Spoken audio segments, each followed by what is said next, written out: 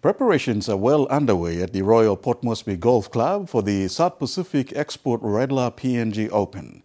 Yesterday, the Royal Port Moresby Golf Club President Mark Sterlad and General Manager Scott Morrissey visited the golf course to check the final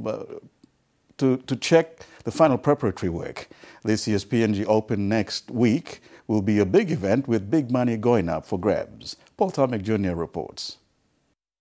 The South Pacific Export Redler PNG Open Golf event was rewarded with the Tournament of the Year award from the Tier 3 with the Australian Sunshine Professional Golf Association or PGA Tour last year, and this year is the 22nd PNG Open, which has now moved up to Tier 2 with the Australian PGA Tour. And in 2015, our tournament won Tournament of the Year, which was a fantastic achievement for us. And we took that opportunity to go up to that next level as a Tier 2 on the Australian PGA Tour.